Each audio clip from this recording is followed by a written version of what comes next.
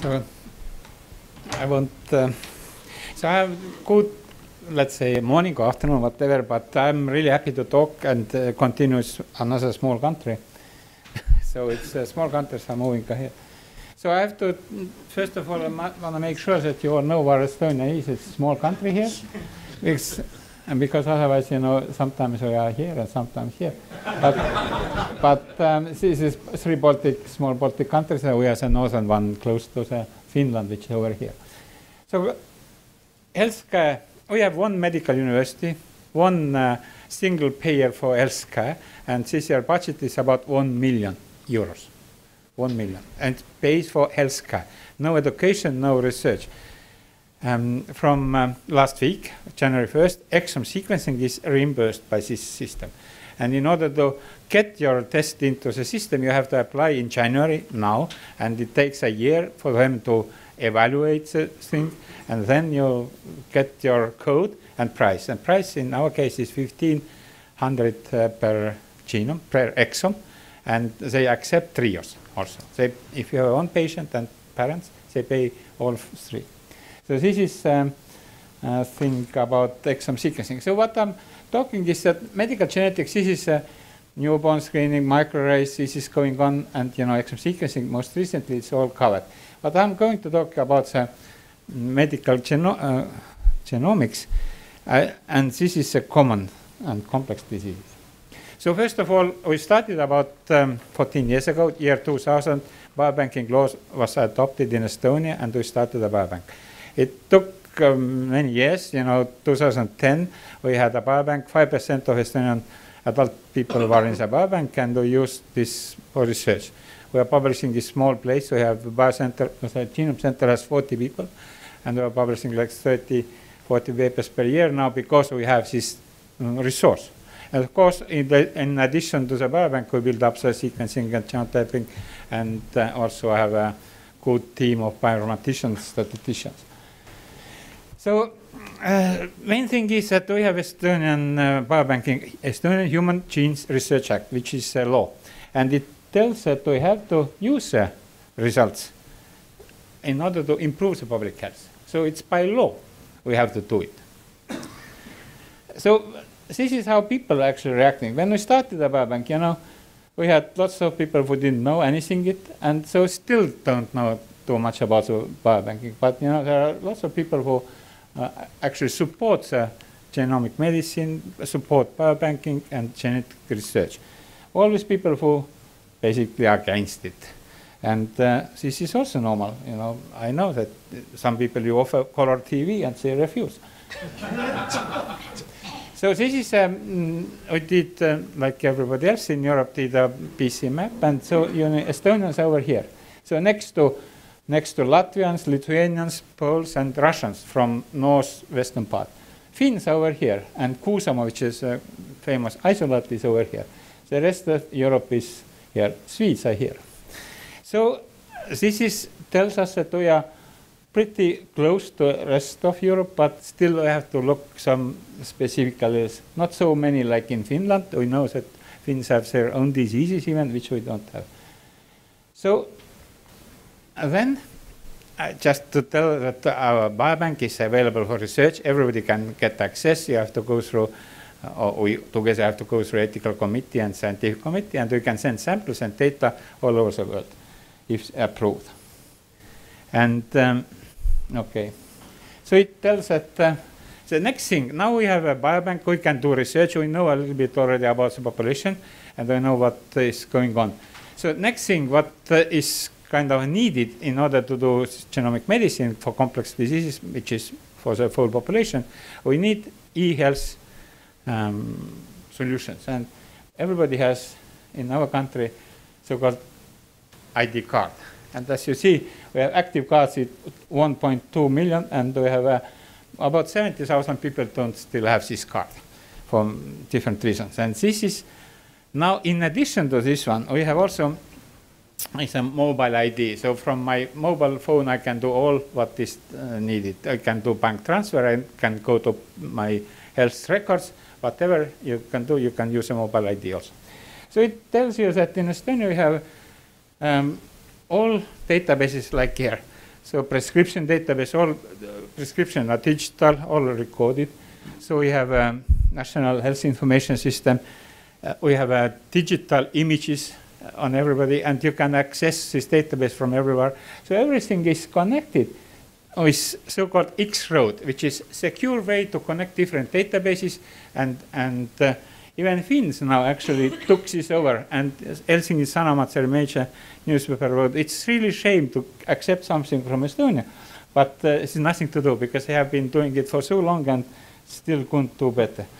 So we have a so-called national with a personal key infrastructure, which means that everyone can access and give a digital signature, which is legally binding, using your phone or ID card. And what is good is that over 10 years, nothing happened, no misuse, and people are very trustful and using this. Banks are closing offices because nobody's going to bank anymore. So this is a national patient portal, which everybody can access.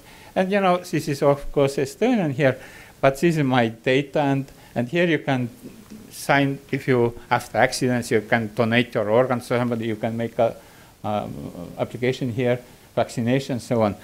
Here we just would like to add one box, which is just genetic data. And I tell you how we are going to get this data. This is last slide telling that by OECD, Estonians are really good putting health information into the net. But what is missing is decision support, which is very small here. And this almost every country is small, because what we need is a diagnostic support software, decision support software. So do we have enough information? So I don't have to explain, you know, what is GWAS, but combining several markers, I still believe that we can use this information in some useful way. So let's take this. All information here is coming from biobank. We have genotyped all these, let's say, type 2 diabetes patients here, and we have 20,000 arrays done. So we have information, and you see that if you just plot the patients according to the genetic risk, so you see this certain number of patients have higher risk than others. And if you just take its more simple way, you see that actually the genetic, of course, BMI is important, but genetic information is also important. You see how much risk is increasing if you have a high genetic risk, let's say top 20%. So I guess this is the most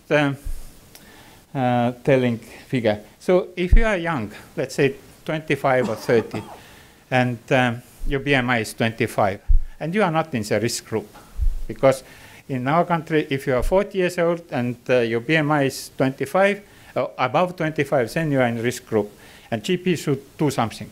But they can't do, because there's too many of them. And they have tons of other things to do also. So this type of analysis actually can restrict the number, or they can focus. And if they focus for 20%, it's already probably the preventive measures are more kind of fruitful also.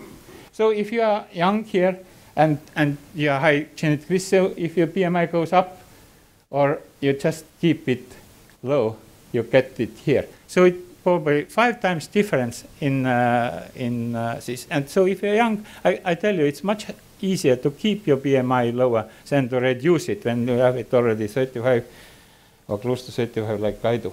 So I tell you, this is something useful what we can do. Okay, the rock curves don't tell you much also, because they are almost the same, but still better if you use the genetic information. But again, genetic information is known already day number 1. So BMI is going when you're already going on. Glucose tolerance test is already too late. You already have a pre-disease. So this is now a slide I borrowed from Markus Porola. And you see, if you just take the myocardial infarction, and usually they have certain numbers of 20% risk, so they will be treated like normally. But then the ones which below screen here, if you analyze these extra genetically, you still find out certain number of patients which can be treated. And according to the Finnish data, which is coming from FinRisk, so they can prevent 135 deaths in 10 years. So per year is 13, but this is only for 100,000. In Estonia, we have 1.2 million. So almost every third day, somebody is dying from myocardial infarction because they are not tested. So these are not our data. I just have to tell this is Finnish data. So what I proposed to the government plan that how to use the resource what we have and the information from the biobank, and how to really use genetics in public health. As the law is telling, you have to use information in order to improve the public health. So I thought that let's do the pilot project first and sequence 5,000 people in order to get also haplotypes and variants up to down to the 0.1%. And then use this information to build a new array with Illumina. Let's say add 200,000 markers to the existing 700 SNP chip, and to everybody on the biobank. We know the information, health information on these people in biobank. We know all events, what happened after they were recruited, because we got all the information back from the different databases, including hospital databases. So we can actually analyze the data, what do we see from the arrays, and what are actually the real clinical picture. And put everything into this health system, and physicians, GPs can use it, or whoever can access the patients own the data. In our country, patients own the data. And they can tell who can actually get access. And they also can make access or research. So if this would be, of course, we discussed it through many organizations, including the Parliamentary Social Committee. But then we decided, let's do the pilot first and put everything into e-health and people are using. And then main project would go, we offer this test for everybody 35 to 65, and we did a survey, and about 75 to 80% would like to have it. And so we have like 500,000 people in the database who is in e-health database, so what is the only database. And basically we have genotypes, we have a family structure, and we have prescription database, we have images, and it's updated daily, basically hourly. And so now, can you imagine, we have a database, 500,000 people, you see somebody's getting drug, and after 1 month is buying the same drug, or actually after 1 week happened to be in hospital, and so on. You can see like from the airplane on the town, you can actually follow the system. This can be used, I guess, both way for research and also for the real prediction. So type 2 diabetes or glaucoma. Glaucoma is very easy. With few markers, you can get the risk, and you just send to the eye doctor, they measure your eye blood pressure. We have 28,000 people blind because of glaucoma. So on. So basically, this is most important thing, because we have only 10 medical geneticists in the country. There's no way that we can offer genetic counseling to everyone. So physicians and GP, primary care provider, have to learn a little bit more. But basically, we have to do everything. The chip analysis has to be in automated way in this software. And when GP is opening the computer, just have probably 3 lines. If glaucoma risk is high, go to eye doctor. Your warfarin risk is, warfarin metabolism is very low. You just have to go into the, basically it has to go into the prescription database that when doctors are prescribing, they see that they have to look for the dose, and so on. Not so many things, and not very complicated. When computer can land the plane in the, with 500 people in the fog, so computer can also help GP doing this decision. Okay, so basically what happens, we have a kind of circle, and we just improve the database, we learn, we just make the database better, we get better results, and this is a circle that's already somebody was showing it before, I guess Dr. Roden. So so survey, PC is actually very interested in this, and patients are actually the main drivers, because patients are even more interested in this, so they would like to use it. Of course, we have challenges. Hospital directors are against it because they have to change their life So they have to follow probably thousands of these pre-diabetic patients instead of doing some brain surgery. And of course, we don't have enough knowledge, but we always learn. And lots of things to do. But in small country like Estonia, this can be a test set because we need one positive case, one positive example how things can work. And with these 1 million people, I guess we can do it. So basically, I guess all the prerequisites are in place. And the government decided basically to add some more educational part and, of course, some business part. But this is mostly approved, and we have to come up with more detailed plan by summer. And in fall, when EU new funding will be open, we are ready to move on. So thank you very much. This is our old university.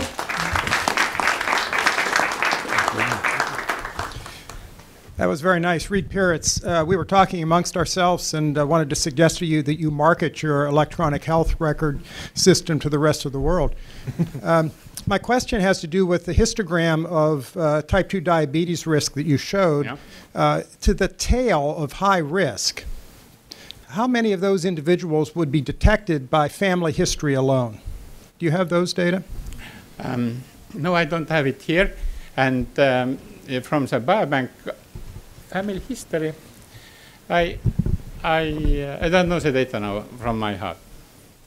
From the log curve, it should be limited. It's a problem here is, so I tell you what the problem is. Now the problem is that 50% of kids are born a single parent. So father side is gone.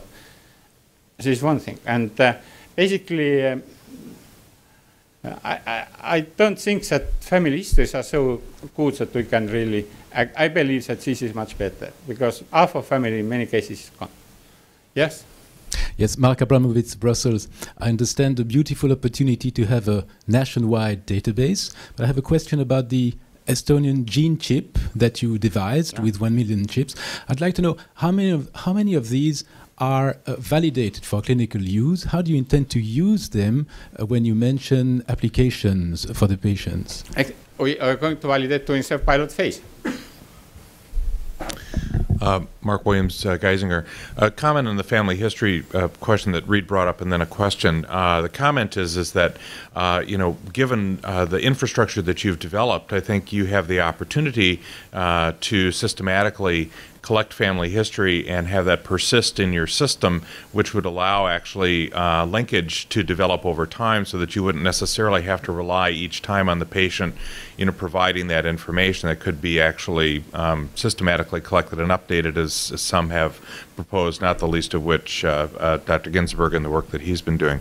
The question I had related to the clinical decision support, which I think is elegant. What I wanted to know is, do you have then a centralized clinical decision support group that when something is submitted that is approved, is that then automatically pushed out across the entire country, or how is that adjudicated? Yeah, there is a kind of task forces being discussed. It will be just one place, and like sequencing or genotyping going to be in one place, and we have a genetic testing is one place in hospital, university hospital in this country. Small place, everything. We don't have to divide everything by two, it's just one. But coming back to this family thing, doctors are using family information, all information what we can use today, but the percentage of type 2 diabetes is increasing. So why is not reducing if we're using all the instruments what we have? I believe that we need something additional in order to put the ceiling on this. And I tell you one more thing. If you just give this personal information to people, so people are more likely to change their lifestyle than just put a poster up and lose weight, run more or eat whatever. So if you tell personally, then it's different. And we did a survey, and it's not yet published, but the doctor's thing is published, but we see the thing. Of course, it's easy to put that box, tick in the box, but after one go to run. But still, there are other data also showing that people are willing to change something if they told personally.